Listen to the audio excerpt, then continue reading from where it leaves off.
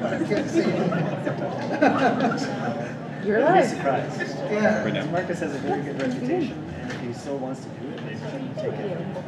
Okay, hopefully everyone can hear me. Good afternoon, everyone, and welcome to the first Robotics Institute seminar series event of the summer. And series talks. Sorry, my watch is telling me things. All right, so it is my great pleasure today to introduce Professor Frank Park, who is going to give us an exciting talk. Just a little bit about Frank. He said to be brief. I will try and be brief, but his bio has many, many great things. Frank was at a couple of institutions you may recognize. He did his bachelor's degree at MIT, and then his PhD in applied math at Harvard.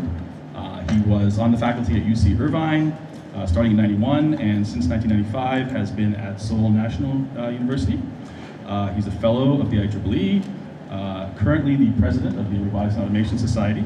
I think many of you have probably seen the textbook he co-wrote with Kevin Lynch, Modern Robotics, Mechanics, Planning and Control. It's a fantastic book, so if you haven't looked at it, please grab a copy.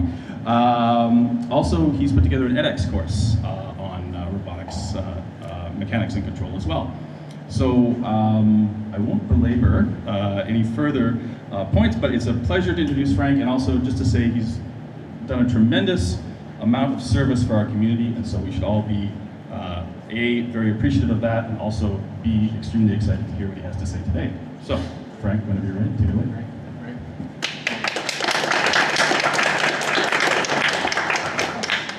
Okay, thank you very much, Jonathan. So I was just told about University of Toronto time.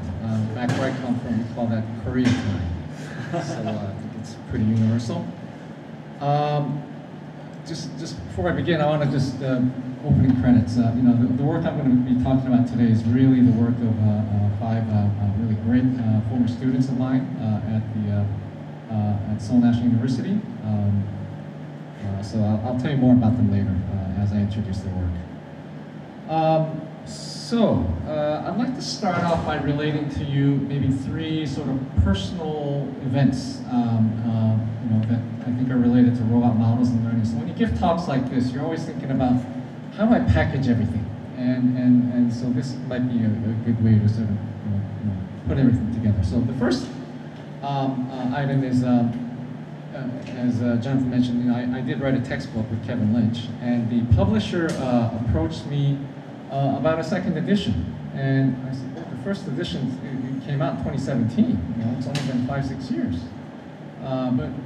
So we went ahead and looked through the chapters. And we were trying to decide, what additional chapters we should put together, what other chapters maybe might need updating. And we got to the grasping part. Kevin said, nobody does grasping this way. If you've seen the book, it's forced closure conditions, finding optimal grasp. That's been a pretty active area of research for the past 20, 30 years. A lot of, right? But as you know, nobody does grasping that way anymore. It's all deep learning, right? That got me to thinking, what other chapters, might be gone? And so I think we're going to keep it. But nevertheless, it does raise this important question. The second event was, I was at ICRA in London last week, as were many of you. And they had a new competition this year called the Quadruped Challenge. Pretty interesting. I must say the competitions are getting more dynamic and more fun. But this one, I was hanging out with the teams, and it looks like roughly the teams could be divided into two camps: those that use MPC, model predictive control, and those that use reinforcement learning. Both they adhere to their core beliefs like a religion. But by the end of the day, in the competition, the MPC guys are saying, yeah, maybe it's time to abandon ship and go to RL. Because it turns out that most of the RL teams did better. Of course, if you ask Marco Huno or Sang-Bae Kim or the guys who are really working the field, they'll tell you that no, you still need both. But nevertheless, at the competition, I think the RL teams did do considerably better. And the last event is something that actually took place a couple of years ago. We had a very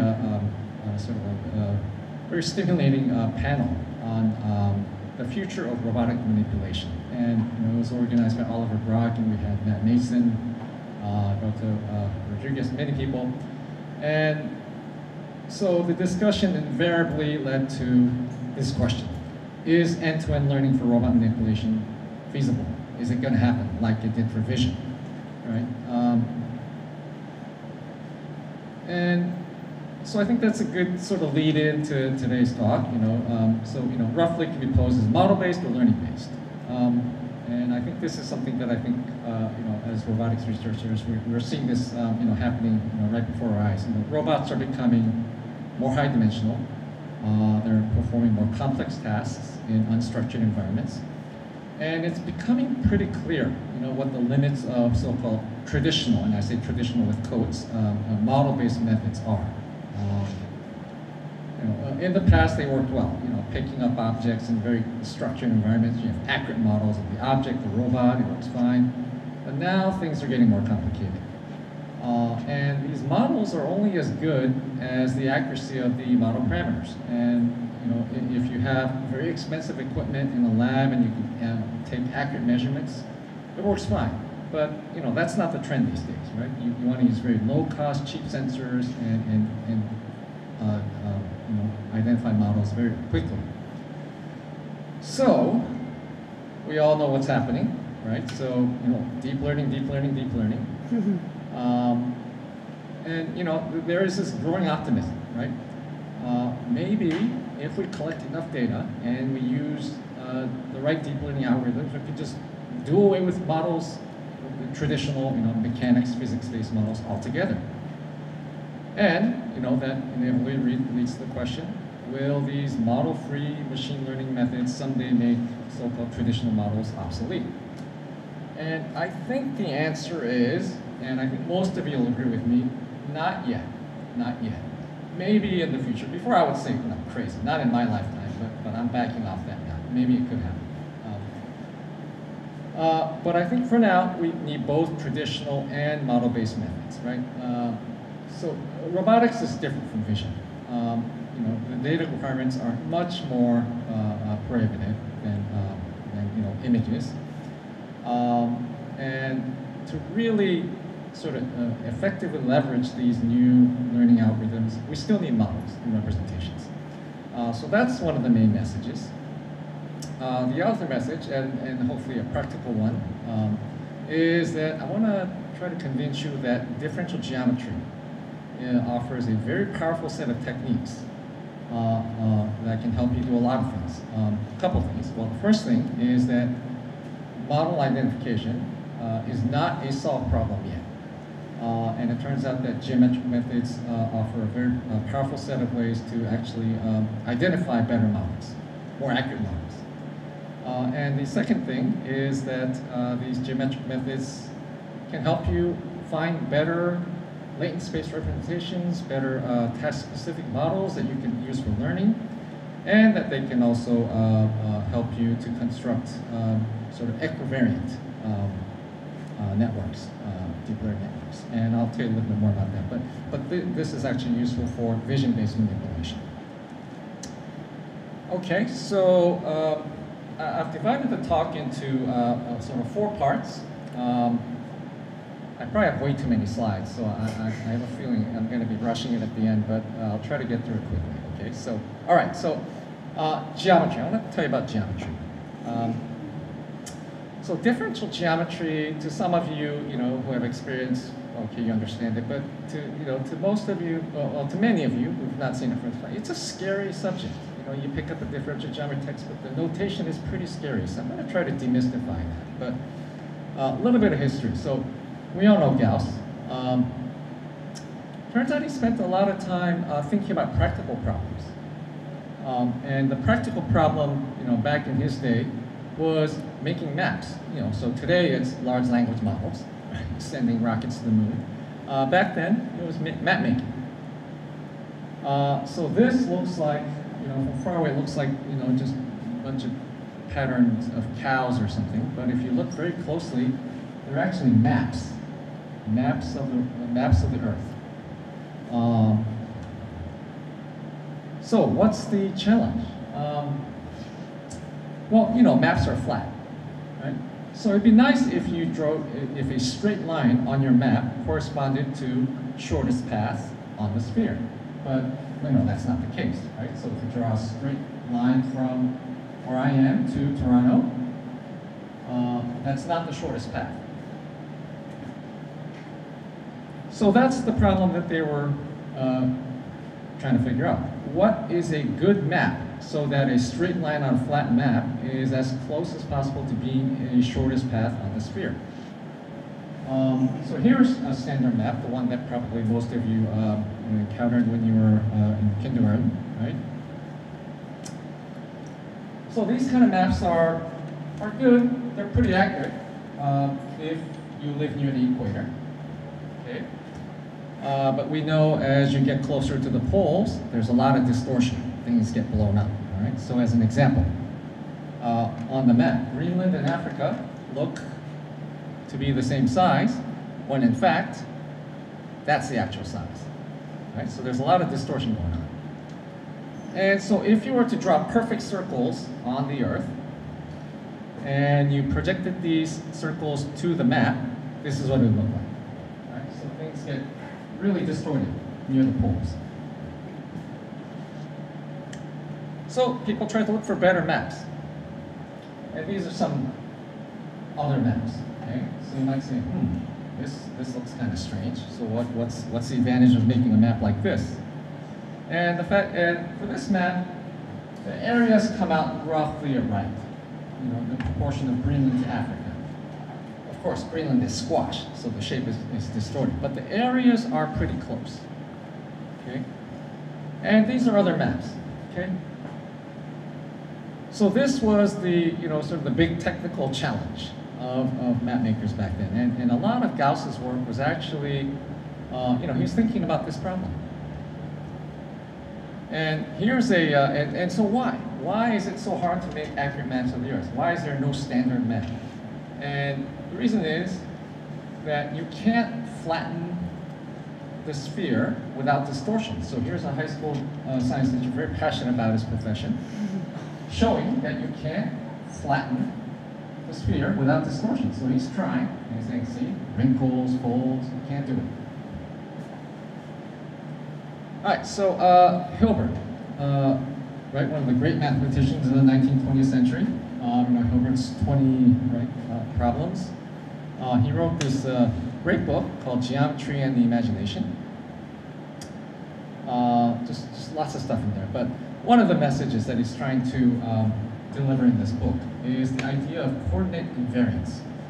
Okay, and this is the part where over the next few slides I'm going to try to convince you that, oh, Riemannian geometry, oh, that's just high school calculus on the sphere.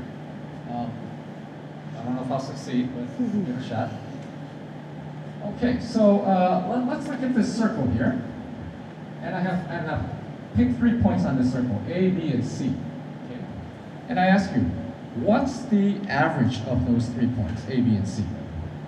So I'm guessing most of you will probably sort of measure the distance from A to B along the circle, and the distance from B to C along the circle, and, you know, add them up, divide by 2, right, or 3, right, and you'll probably get this point here, the red circle, right.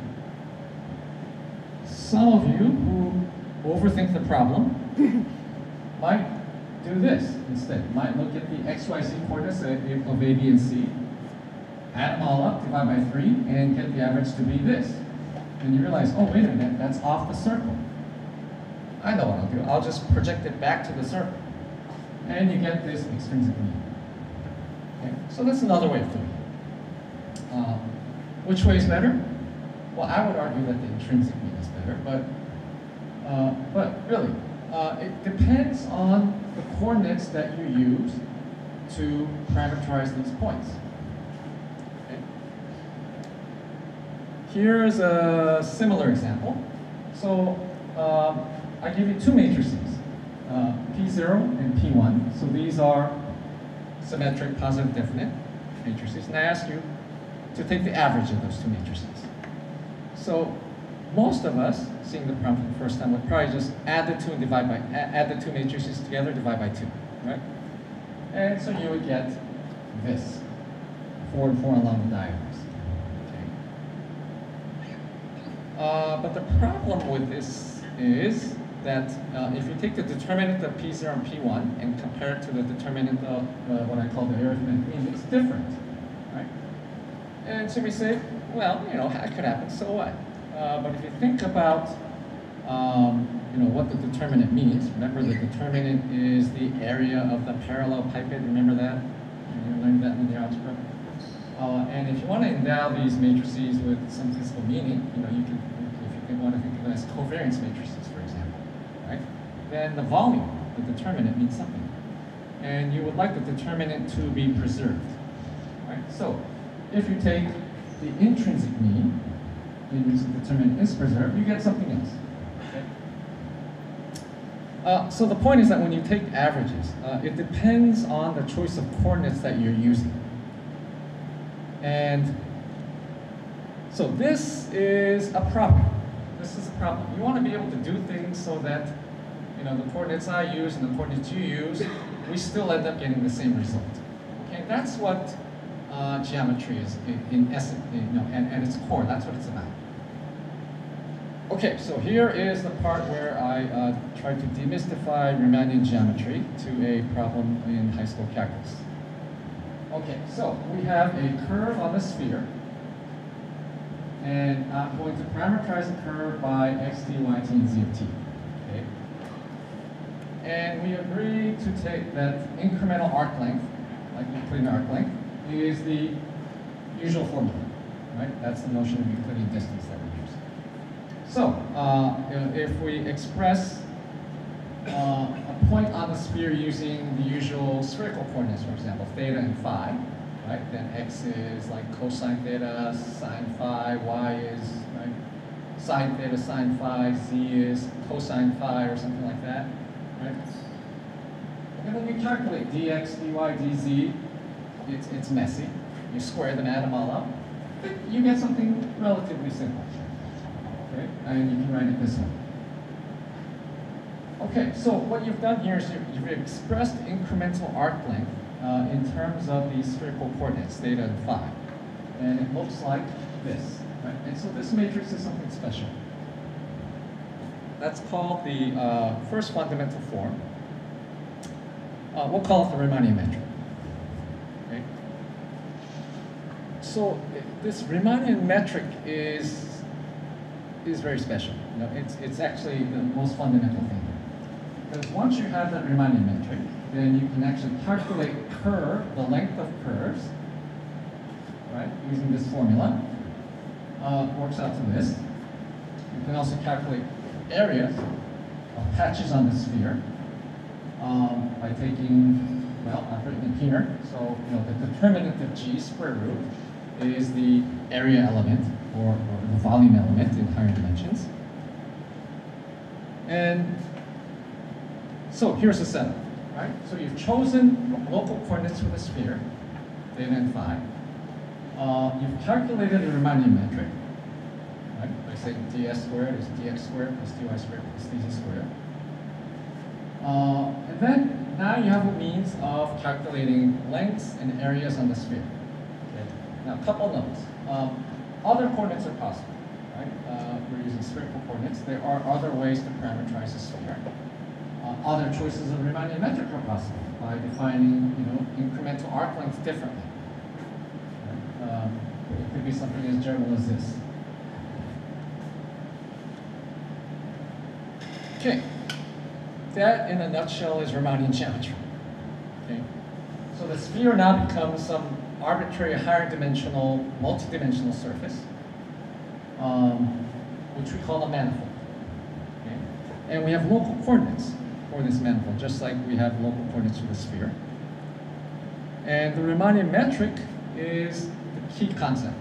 So that's something that you choose. Okay? So there are engineering decisions to be made in the problems that we tackle in robotics, right? That's the choice of reminding metric is usually guided by these choices, by these real world constraints.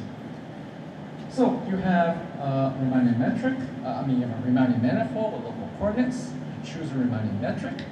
And then in terms of the coordinates you choose, you can just express the reminding metric as this m by m matrix. Okay?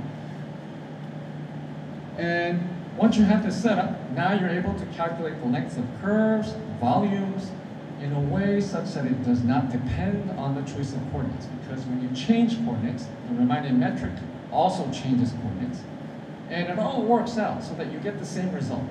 The same formula for length, the same formula for volumes, areas, so on. And so you can carry this further to mappings between reminding manifolds. Okay? So you can have one manifold M mapped to another manifold N, and you can put a reminding structure on M and N. And so, what does this have to do with robots? Okay, so here's one example. So a typical robot, we know for kinematics. So the joint space is a manifold. The task space is another manifold. The Ford kinematics defines a mapping from the joint space manifold to the task space manifold. You can define reminding metric in joint coordinates and the task space coordinates. Of course, a couple notes, right? Mappings may be complicated. Sometimes the manifolds might be unknown or changing. For example, robots, two robots suddenly holding an object together, the kinematic structure changes, so the manifold changes. And reminding metrics, sometimes it's not clear what the metric should be, okay? But you do have this setup. Now, this being Canada, you guys have higher appreciation of art, movies, and humor. Maybe some of you have seen this. I know Jonathan has, right? So there's a scene in this movie where, this is a Rob Reiner film, right? It's a spoof parody of, the big metal bands in the 1980s, right? So Spinal Tap, they claim to be the loudest band in the world. Loudest band in the world. Because other bands, their amplifiers, they go to 10, right? But their amps, they go to 11. Right? So he says, while other bands go to 10, if we need that little extra oomph, we can go to 11, right? So Rob Reiner, he plays the interview and says, well, why don't you just call your 11 to 10? Isn't that the same thing? And his friend says, but these go to 11. So the reason I bring this up is, when I was editor of the Transactions, one reviewer, sometimes you get some interesting reviews, and this reviewer said, this guy's paper reminds me of Spinal Tap. He's saying his paper, his method is the best because they go to 11, whereas others go to 10. Right? So this is a good example of coordinate invariance, or lack of coordinate invariance. Unless if you agree on a certain set of coordinates, right? You can make all these kind of outrageous claims that have no basis. Okay. Okay, so that was part one. And I'm already behind schedule. Okay. All right, so let's now talk about some models. This is familiar stuff, so I'm going to go through this quickly. Kinematics, dynamics. Right? Here's another one. So, a very classic robot. This is considered a simple robot. Here's the dynamics. So in 1986, you could write a paper just deriving the dynamic equations of this robot, and it would be published in April. And if you look at the names, these guys are big names, Osama Khatib and Joel Martin. So this is their 1986 paper. So dynamics. Page 1, page 2, page 3. Okay, and that's it. Okay, so here's an idea. Ooh, it gets pretty complicated once you get to the dynamics level. What do you use these models for? Obvious applications. Control, you need dynamic models. Motion planning, especially if you want to do motion optimization, you need the dynamic equations. Collision detection, you also need the dynamics. If you're working on wearables or rehab devices, having the dynamics model around is very useful. And of course, the obvious simulation. And this is kind of interesting, right? Because it's so hard to collect data using real robots, people use simulators to generate data. So they call it sim-to-real. Okay, it's a very popular application of simulators. Okay, so robot models are obviously only as good as the accuracy of the model parameters. Right? So, this raises the question: how accurate should a robot model be? For problems like this, you can just get by with kinematics. It's very structured. Whatever you're doing, the parts are where they're supposed to be. Very simple. For walking robots, you don't need the full dynamics. Some simple models will do. Like point mass models or inverted pendulum models. They seem to work well. Once you get to robots that have more contact and performing a broader range of tasks, the situation changes. I think this is right. So you need more complete dynamic models. Okay, so all right, and robots are always picking up things, dropping them. So the dynamics is continuously changing. Right? So the older guys will know, but there used to be something called adaptive control. Now maybe it's called learning or something. But this is an old thing. Model-based adaptive control laws need models. Okay, so you need models, and the models are only as good as the accuracy of the parameters. So why is it so hard? Well, why is it harder? If you are just working with your Franken robot in your lab, and it's just not even picking up objects, just moving the arm around, it's easy. Especially if you have good sensors to measure the end effector location and orientation. These days, right, some of these humanoids can have 20, 30 degrees of freedom. If you count up all the parameters that need to be identified, they number in several hundreds. Right? You want to use cheap sensors, right? And these are noisy. And so ultimately, model identification reduces to an optimization problem, which is terrible, right? Non-convex, it's very sensitive, doesn't work. So here's some of the things you have to go through. Measurements. You have to strap your quadruped to a table and do this, right? Or strap your humanoid to the wall and do that. Or in the case of a humanoid, well, I guess this is just using simple, but it's a lot of work. And the measurements sometimes may not be very accurate.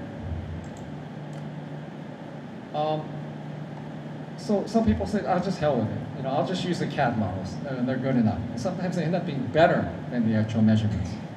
Okay? This is a kind of a small thing, but for those of you who have looked at this model identification problem, we have the kinematics and we have the dynamics. And typically, what we do is we do the kinematics first, and then we do the dynamics. But the problem is that the dynamics model includes kinematic parameters in there.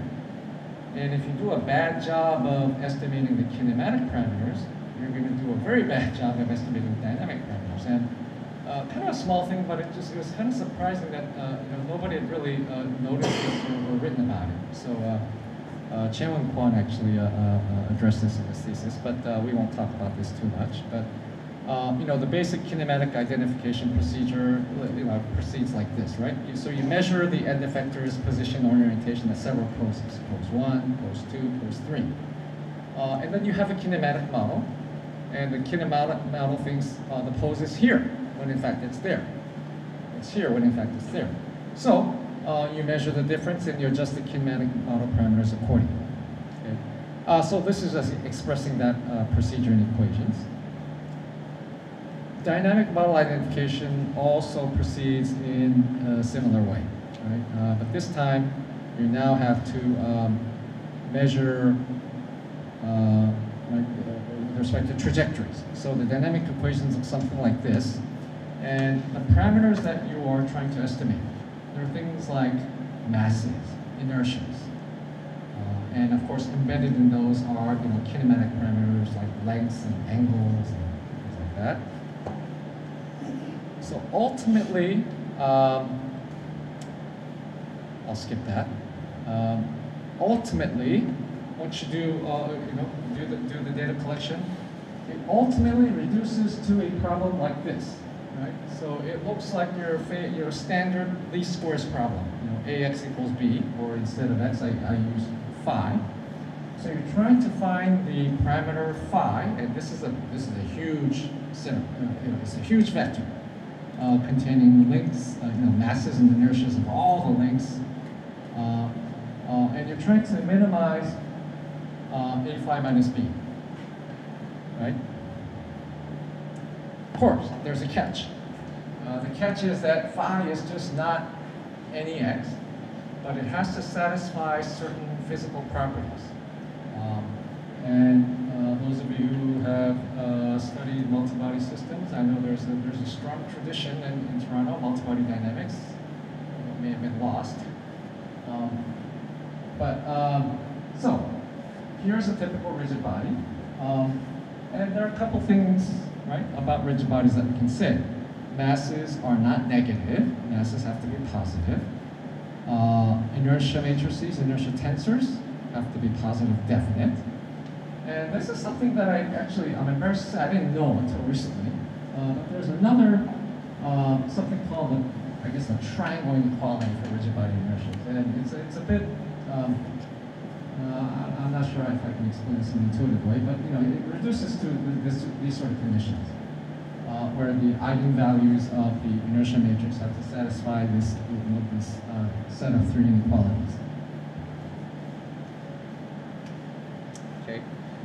Okay, so phi has to satisfy some special constraints. And there's also the question of generating trajectories. So, when you're measuring, you want the robot to move, right? But you have to make sure that the trajectory is interesting, exciting. If it's just doing this motion, it's not very useful. You want it to be doing a lot of different types of motions. Okay, so there's a lot that's going on. But anyways, if you use lousy sensors, and if you just use standard what you learned in linear algebra about least squares, and you try to identify the dynamic parameters, you're going to end up getting results like this. Okay, so it should look something like this, but you get something like this. Okay, so this first example where the power of geometric methods becomes evident. So Pat Langsing at Notre Dame, very nice paper in 2017. He showed that the mass inertia parameters of a rigid body, if you embed them into this 4x4 matrix in this way, I won't go into the details, then it turns out that this matrix, being positive definite, corresponds to all those other properties that I talked about earlier, right? Masses being positive, inertia being positive definite, and satisfying the triangle inequality. This was a pretty remarkable piece of work, because now what it allows you to do is so you set up the problem this way.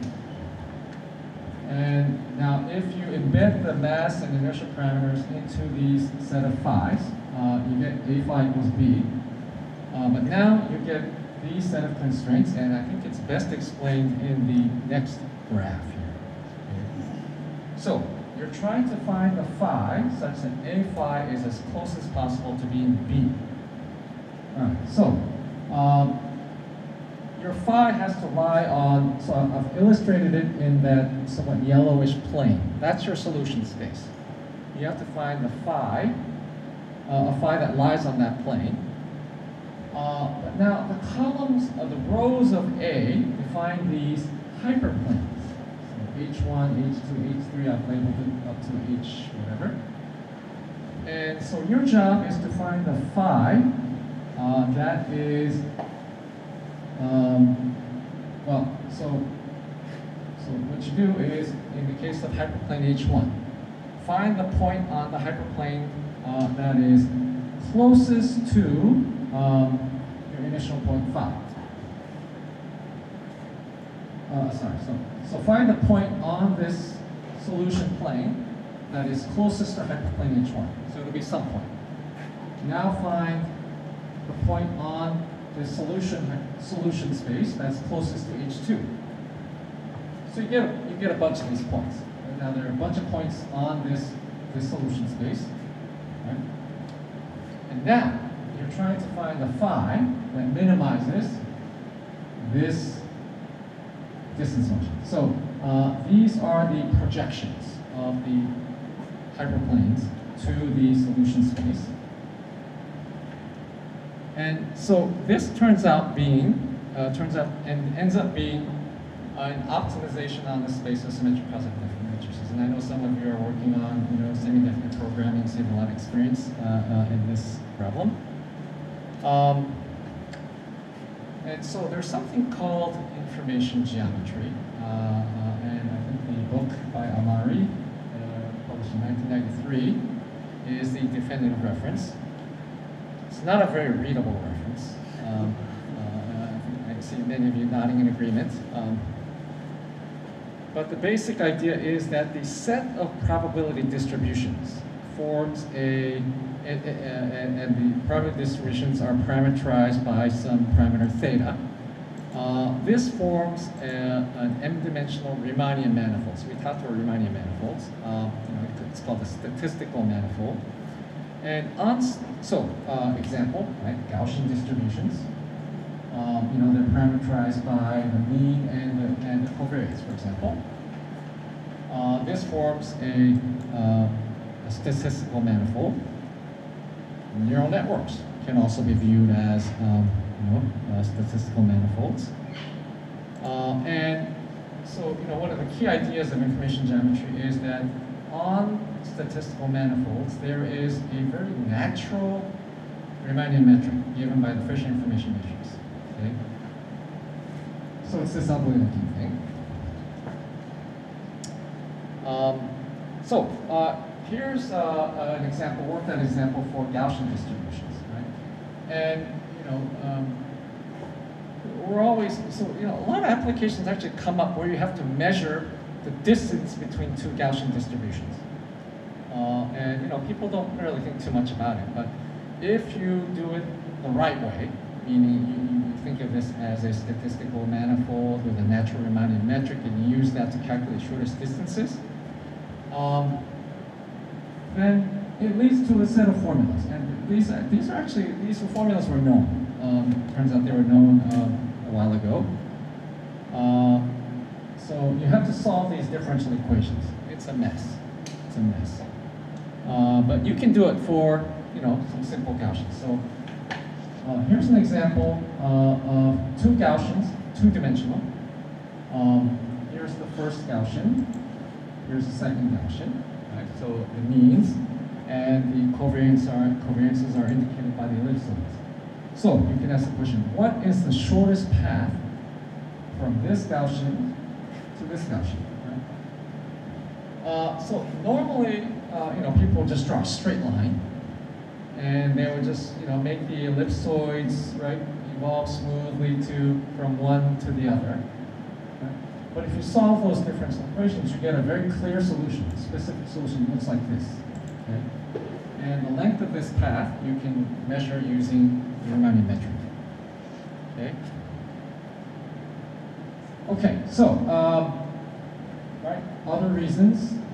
So if you don't buy the natural Riemannian, why it's natural, then the other more convincing argument could be that, hey, if you change the coordinates by an affine transform, then it turns out that Riemannian metric is invariant to these affine linear transformations. So you use this geometric distance and you do a lot better. You get something pretty good. So this is actually a Taeun's contribution, very nice piece of work. And you can actually take this idea and apply it to adaptive control. You can also use this to generate trajectories that are exciting. I won't go into the details here. All right, so here's the takeaway. So using the geometry of PN, you can actually do a lot better in identifying accurate dynamic models. But it's still a lot of work. So the question arises, right? Is it worth it? What have we missed? What do these models miss? Right? And what I haven't told you is that there's a lot going on. Like if you open up a robot, it's not just rigid bodies. There are actuators in there, there are gears, there are transmissions, and there's friction, there's compliance. It's a mess, right? And so do these models capture all these effects? Sometimes they do, right? Especially if they're performing a narrow set of tasks. But if you want robots to perform very fast, complex dynamic motions, these things do end up mattering. So then the temptation arises, hell with it, let's just collect a bunch of data and use my favorite deep learning network. So people have different ideas about this. My thing is, go as far as you can with physics and mechanics-based models. Identify them as accurately as you can using some of these geometric methods. And when they come up short, then turn to these learning and data-driven models to augment these traditional models. And sort of, based on my experience, you're seeing a lot of works these days that use, like Gaussian process dynamic models, for example, in place of, classical mechanics-based models. I don't find them particularly effective, but some people argue otherwise. Okay, part 3. Okay, changing gears a little bit. Okay, so we're going to go more toward sort of traditional, sort of mainstream machine learning. Okay, the data that we deal with, high dimension, right? So there's something called the manifold hypothesis, right? And it says that, although the data lies in a very high dimensional space, there's some structure to it. This data usually lies in some lower dimensional curved space. And this is Young Lee. Images are very high dimensional, but if you just look at these set of images, if we had rotating like this, we can capture it just as a one-dimensional manifold, right? And the same goes for robot motions. For example, robot pouring water into a cup. You move the cup at different locations on the table, right? It lies on some two-dimensional manifold. So the problem of manifold representation level 1 is it. So you have these data points in a very high dimensional space, and you believe the manifold hypothesis holds, because if it doesn't, there's nothing you can do. So there's probably some lower dimensional manifold that fits these data points. And remember, when you see manifold, now just think sphere, okay, the Riemannian, right, the calculations. And you want a set of coordinates for your manifold, a lower dimensional, much smaller than the data space. And again, I refer back to the sphere problem. Autoencode, right, widely used. Really the same idea, right? So you have a high-dimensional set of data in high-dimensional space, and the autoencoder, what does it do? It takes the high-dimensional data, maps it to a lower-dimensional space via the encoder, and then maps it back to the high-dimensional space via the decoder, right? So right? There's the latent space in the middle, that's the lower dimensional space, and then the decoder maps it back, and if you've constructed the autoencoder correctly, the outputs pretty much correspond to the inputs. Okay. Oh, what's going on? Okay, so I like showing this because it took 5 seconds to show, but probably it took Yong-Yeon 5 hours to make. All right, so that's the coordinate chart. Right? Faces, right? This is a decoder, right? So if you've constructed the autoencoder correctly, this is what you're doing. Okay, distorted latent space. So we talked about distortions of maps of the sphere, right? Same problem here. Now, if so on a latent space, you want straight lines, shortest path, to also correspond to shortest path in the manifold, right? So a straight line here, it would be nice if it maps the shortest path, but usually it doesn't. It's squiggly, right? And if you have these distorted latent spaces, well, strange things can happen, right? If you're interpolating between 9 and 6, right? You want it to go something like this, but these kind of things happen. Abrupt changes can occur. It goes back to this problem, right? Constructing accurate minimum distortion maps of the Earth. So how do you generalize to manifolds? Well, it has to be coordinate invariant, obviously.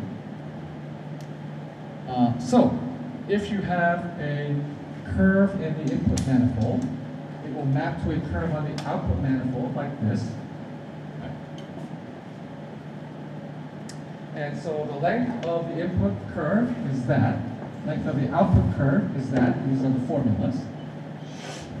And you want the lengths to be the same, or as close to being the same as possible. And you want this to be true for a lot of curves, all curves. And you also want the angles. When they intersect, there's an angle formula, right? The angle here and the angle here, you want to be the same. So, work it all out. What does it reduce to? It reduces to this condition on the Riemannian matrix and the Jacobian of the mapping F. Right? So it's distortion-free when this condition is satisfied. Okay, and here's some details on how to construct coordinate invariant measures of distortion. Okay, so now there's a hierarchy of these mappings, and this is actually in Hilbert's book. The best possible map is in isometry and no distortion. Right? Of course, in some cases we know that's impossible. If you're mapping a sphere to the plane, right, it's impossible to make it completely distortion-free. Right? But anyways, best case, next best case, area preserving, right? We saw that, we know with the Greenland versus Africa, right? And then, angle preserving. There's a whole hierarchy. So I'm leaving out a lot of details, but there are ways to construct these distortion measures in a way that's coordinate invariant and meaningful. And these are some examples. So if you use traditional sort of embeddings versus one in which we've minimized the distortion, we do much better, right? So the faces are kind of spread out very uniformly and evenly, whereas these are all kind of bunched together in strange ways. You can also do this for data that's non-Euclidean, okay? So we saw some examples, right? PN, rotations, SE3, these are all examples of non-Euclidean data. Examples involving, so mass inertia data again. Autoencoder training, okay, back to autoencoders.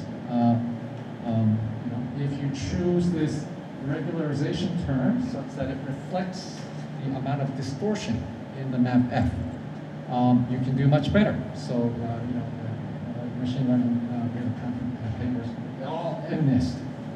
Right? So if you minimize distortion and construct the latent space accordingly, you get a much nicer, clearer, right, distribution of these numbers in the latent space. And more examples. And of course, right, you have to choose Riemannian metric. And that's the engineering choice. So the point I want to sort of emphasize here is that not just robotics, not just vision, but so many problems in engineering, reduced to trying to fit something square or like a round peg into a square hole. We're trying to fit two things that don't fit, right?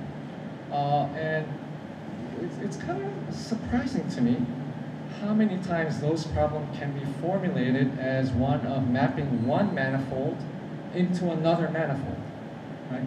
So the idea of finding a mapping that reduces distortion is a very universal one, and of course it's tried to make that connection clear here. Okay, I'm going to try to go through this very quickly. Last part. All right. Talk about equivariance. Okay. CNNs. Right? Why do they work so well? And I think we probably all learned this in our machine learning or vision class, right? It's because they are shift equivariant. Invariant, it's equivariant, that's the correct term. Right? So what does that mean? When you segment the image of a cat, you get this. If you shift the cat, you get a shifted version of the output. Right? And so the CNNs have this built-in shift equivariance. And it turns out this idea of equivariance is not just important for shifts, but so here's an example, and this is actually motivation for this particular line of work, pushing manipulation. If you want to pick up like this green object, you have to move the other objects out of the way first, right? And pick it up.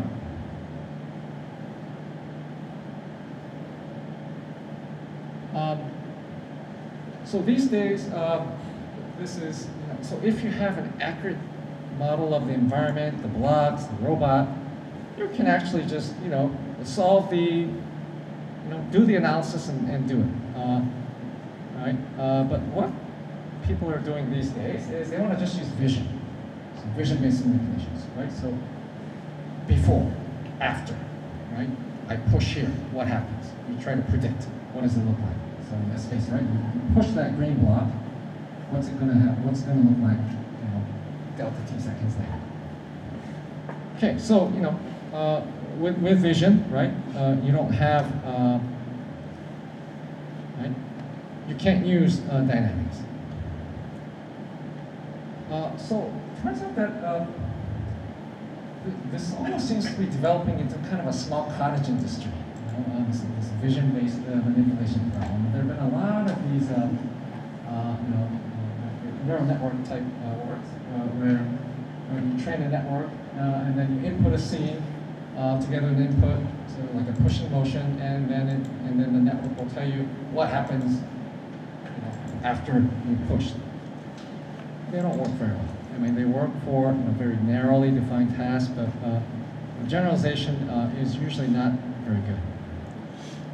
Right? And so I think, so we think, the reason, one of the reasons is that, well, here's the scenario, right? If you push this object here, this cube here, it's going to move here.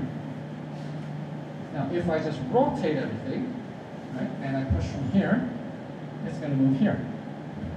So you don't need to train the network for both these cases. Right? One's just kind of a shifted version of the other. Well, shifted here means an SE2 transform. Okay, so this is the idea of equivariance with respect to planar rotations and translations, or SE2. Okay. And so the data-driven models that I've showed you before, most of them are not SE2. They're not built in. So you have to train these things with different cases. So it would be nice if you had a way to construct general equivariant neural networks not just for SE2, but maybe arbitrary symmetry. And so this was an interesting problem. And so here's some technical stuff, a model. And again, this is right in the sort of manifold setting, mapping from manifold M to N. And this is the idea of a G equivariance. So I think this, right?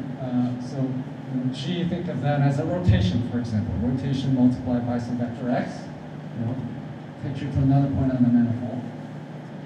And the rotation also can be defined in the output space, G times y. So if this is true, right, G times x, apply F to it, and you get G times y, that's equivariant. Okay. And so one way, sort of a quick and dirty way to construct an equivariant network is to come up with a mapping G bar that satisfies this condition. So it reduces to constructing this canonical mapping. And if you can construct such a mapping, identify such a mapping, then with that mapping you can turn any neural net into an equivariant network by this construction. Okay. So that's one way to do it. There are other ways. So you can actually take this idea and try to turn an arbitrary neural network into one that's SE2 equivariant. And here's some examples. If you look at these papers, there's a lot of details, including experimental studies and extensions of proofs and so on. Won't go into that. Okay, wow, I think I managed to race through everything. Okay, so no long-winded conclusion, just two takeaways. The first is that models, representations, you still need them. I think you still need them, and especially if you want to leverage these existing machine learning methods. I'd say that these model-free end-to-end learning still seems a way off. And the second point, I guess, is one I hope I tried to convince you, is that differential geometry offers a very powerful set of tools and techniques, not only for learning more accurate dynamic models, but also constructing these lower dimensional representations, contrasting group equivariant models, and basically, as I said before, anytime you're trying to fit two things that don't fit into each other, it's useful to think about that problem as a problem of mapping one manifold into another in a minimum distortion way. And with that, I would like to conclude. Thank you very much.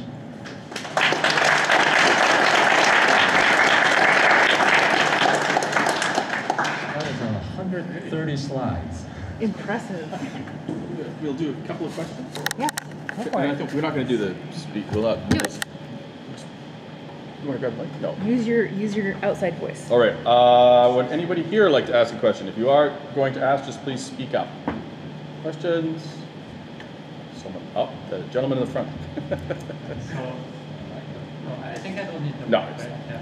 So if you think about neural network architectures, for example, in transformers, where they have this where they include location information. One interesting observation is that at some point the inductive biases that we add, if data becomes large enough, may become obsolete. So what is your thinking about the role of inductive biases? Do you think more data can solve? If we build a really good simulator that can generate massive amounts of data, will we reach the point where certain inductive biases hurt more than they give us? I don't know the answer to that question, but I do know that I was just at an ICLR conference, and I saw a lot of papers analyzing transformer networks, specifically trying to measure equivariance, how much equivariance occurs at each of the layers, and trying to identify, these are the important the layers that have the most effect on equivariance. So keep these and throw away these others. So I don't know, it probably doesn't answer your question, but It's actually, no, it's just very relevant. I guess the question is, do you think that having like more equivariance for certain tasks, at least at some point, can be replaced by more data? Like in a vision transformer, we don't have the same flavor of equivariance we have in the convolutional map, right?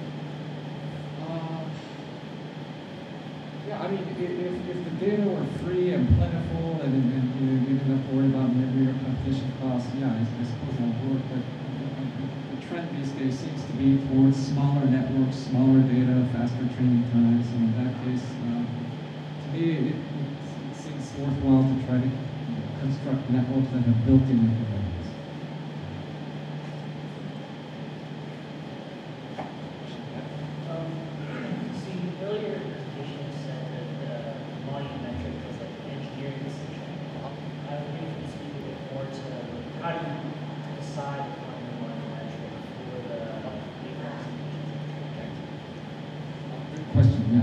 How do you choose the remaining metric? Yeah, so it depends on the application. Let me try to give you an application. So maybe a robot application, kinematic application. The joint space of like an open chain, for example. They're not all weighted the same. Right? An open chain like this, my shoulder joint is carrying a lot more mass than my wrist joint. So, if you want to think of the Riemannian metric as maybe the relative sizes of the actuators, right? So you want a pretty big motor here, and you have a pretty small motor here. So that can be reflected in the choice of Riemannian metric. So if you have a Riemannian metric that's a diagonal matrix, rather than choosing I, weight this term to be pretty large, weight this term to be pretty small. And if you choose that Riemannian metric, so interesting connection. Have you ever wondered why our fingers are the way they are? The length, right? They're not equal. Mine are roughly in the ratio 3 to 1. I don't know about yours. 3 to 1. So you can actually set this problem up as mapping a three-dimensional joint space manifold into the two-dimensional plane. Right? It's doing this, right? So how do you cover the XY plane with a three-dimensional manifold in a way that minimizes distortion? So if you use this the Riemannian distortion setting and choose the metrics, 3, 2, 1, for example, large and small, you get 3, 2, 1. So I don't know if that's just a fluke or a coincidence, but interesting. We have a question from YouTube. Florian asks, there have been formulations of optimal control where we find a mapping of images to some latent state and then plan in this space. What are the constraints we should place on these mappings? Say that again. There have been formulations of optimal control where we find a mapping of images to some latent state and then plan in this space. What are the constraints we should place on these mappings? On the latent space mappings. Okay. Yeah. So it goes back again to my point about what's a good latent space. Right? So if you have two images that are far away, then in the latent space they should be far away. If they're close together, they should be close together. So again, it goes to the distortion. I don't know if that answers your question.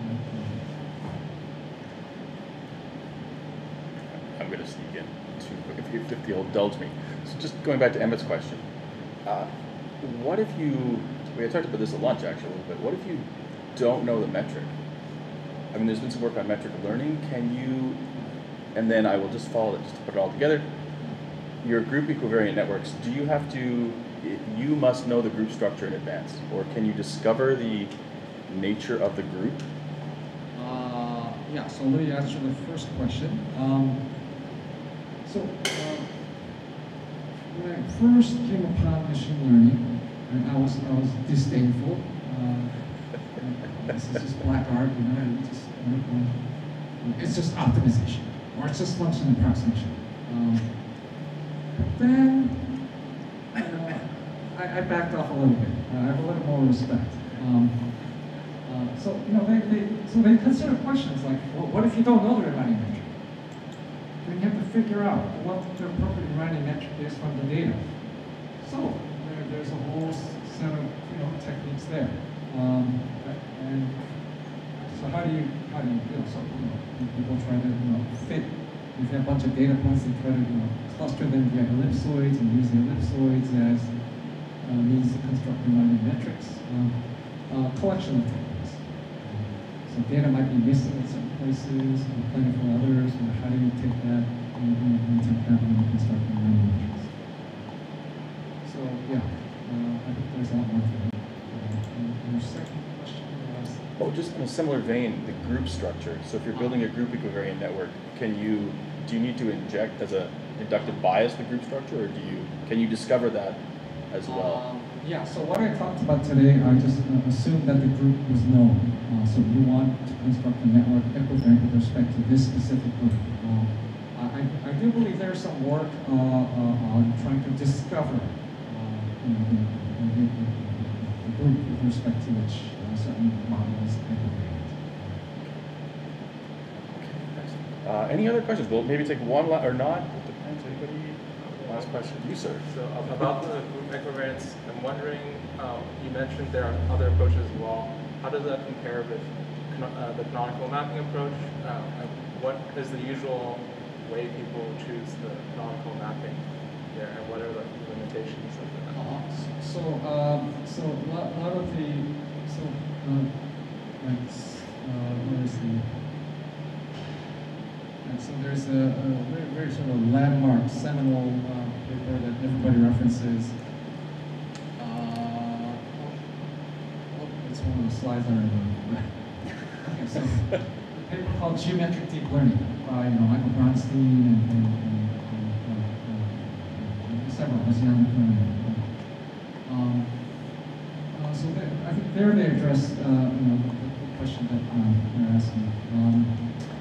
But most of the work that I've seen, they're very focused on one particular type of group, a specific group, SA2 or SA3 or SM3, and they really exploit the special properties of SO3 to construct group equivariants.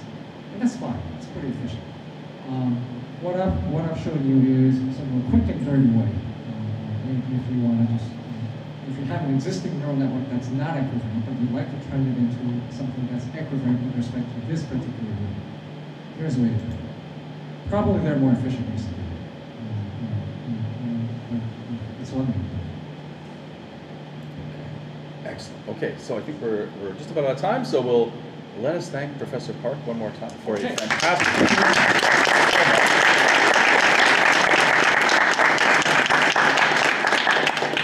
Thanks to everyone for tuning in online, and I think we'll end the YouTube stream. And I think for those of